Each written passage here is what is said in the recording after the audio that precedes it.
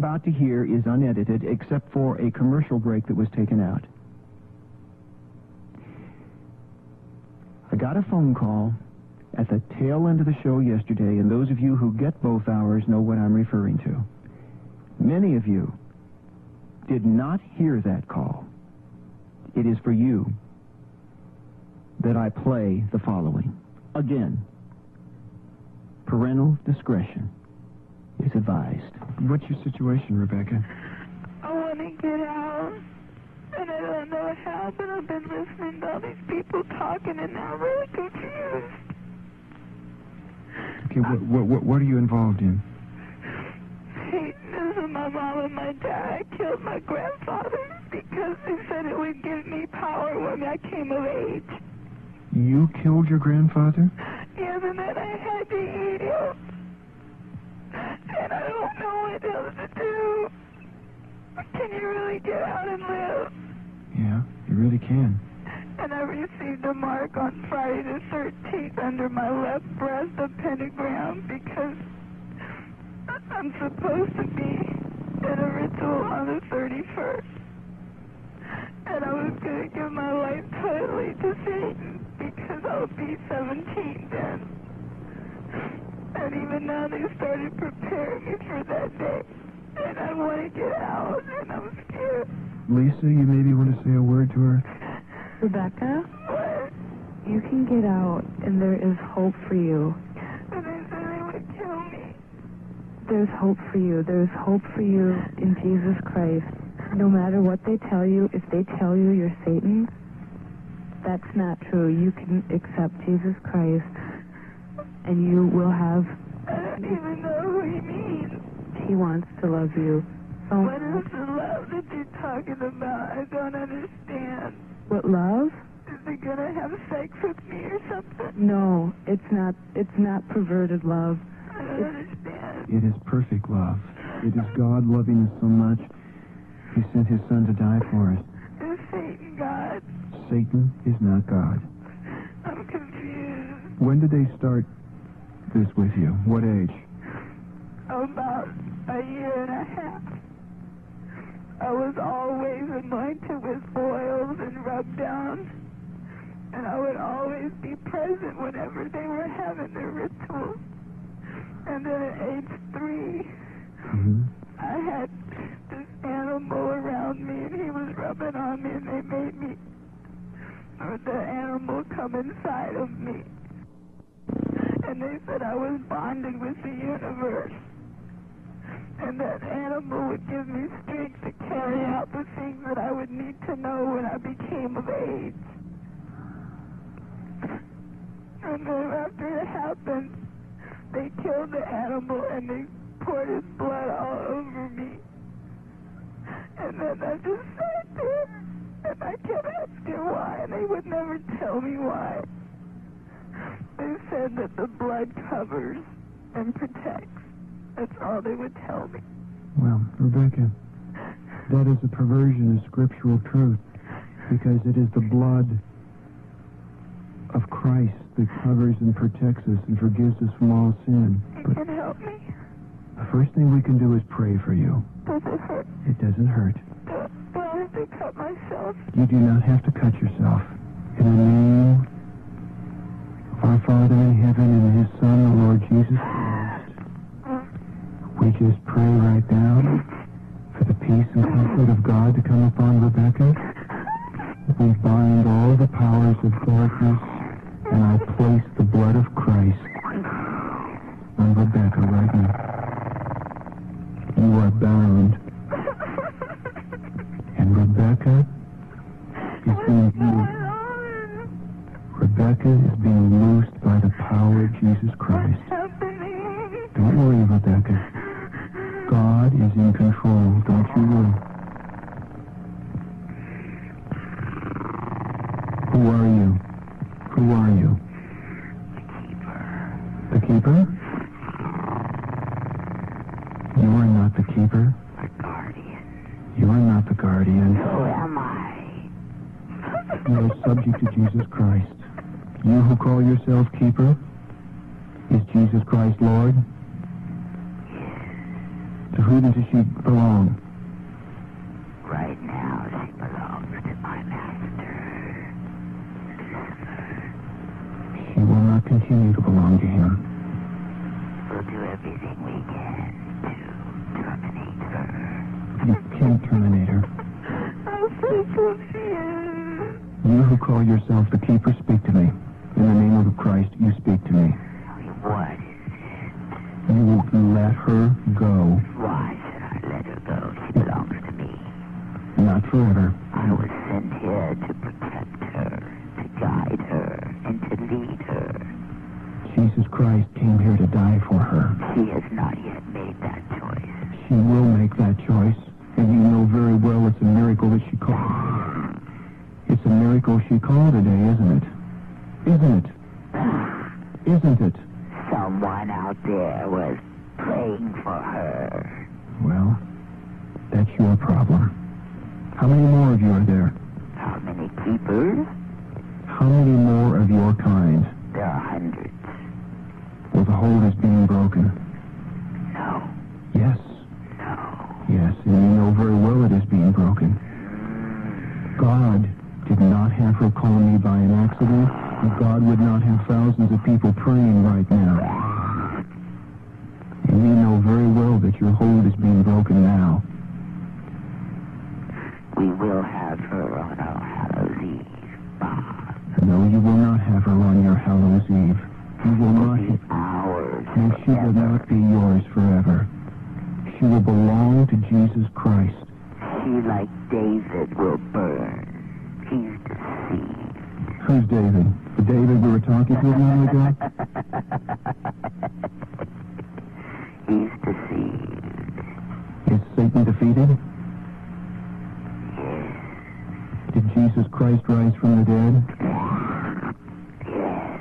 Then you are defeated too.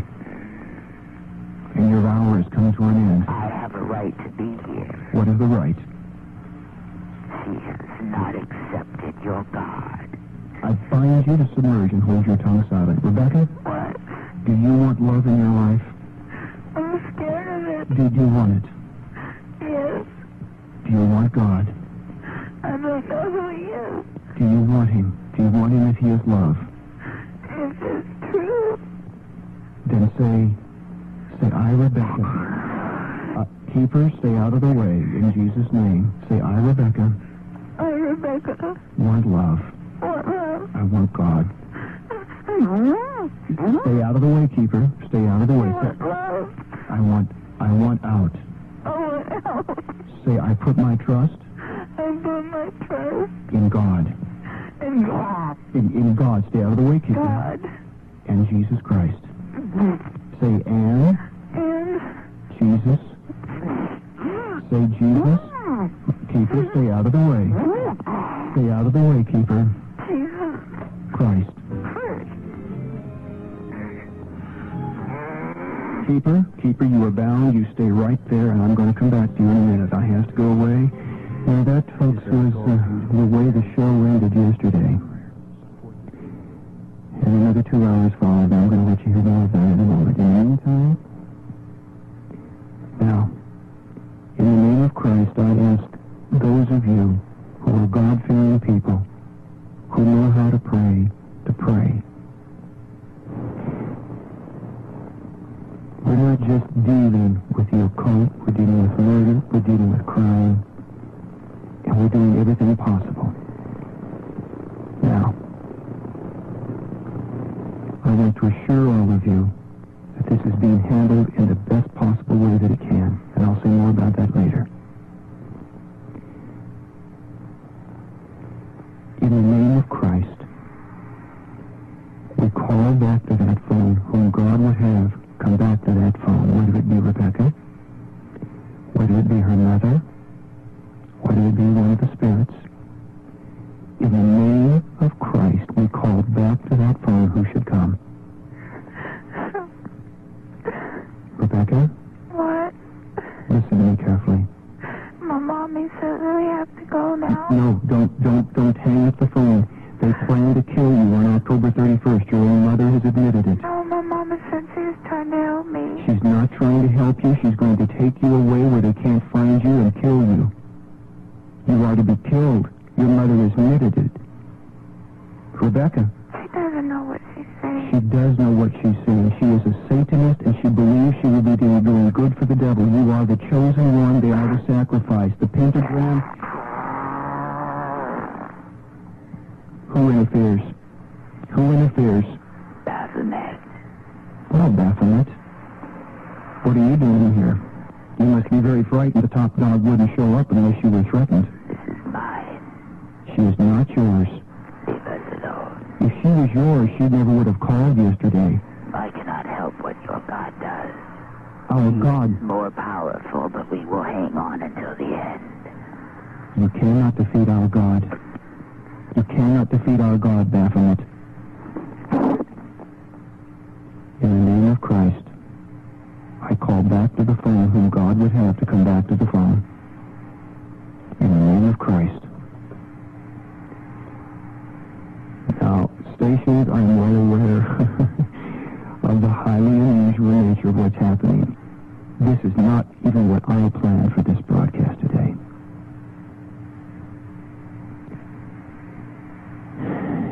And I'm in the same spot the rest of you are in. Now, I'm just going to mention briefly today. I've talked for several weeks about the importance of this broadcast and this ministry. By the way, I'm going to play you the rest of what happened after the show yesterday in a second, so hang on. You're going to hear things you've never heard before in your life. And what you heard a while ago was Baphomet, who's the number one demon in control of Rebecca's life, and the growling that you heard is a cat spirit.